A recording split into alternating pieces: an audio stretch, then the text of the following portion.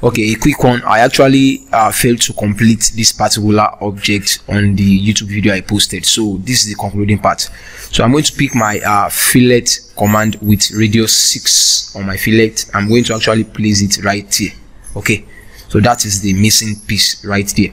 All right, so how do I get the orthographic view and the like? So I'm going to press Ctrl N. With Ctrl N, I go to my iso.idw. all right, I click on create. Okay, then I pick my base. So picking my base, my object comes up. So I'm going to use this place as my front view, this as my plan, and this as my end view. In first angle, changing the scale to 2:1.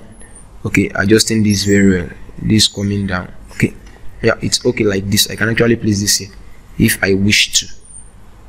Right, this comes here, I can adjust it, and if that scale is not that okay for me, I can make it maybe scale of 1:0.8 looks better, or 0.6.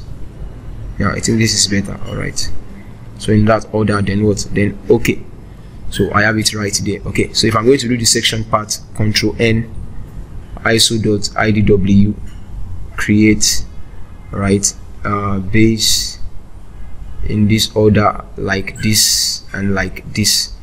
So having my front view right here, my plan right here, I can actually have the section view, picking my section command, picking this, okay, locating the center, then continue.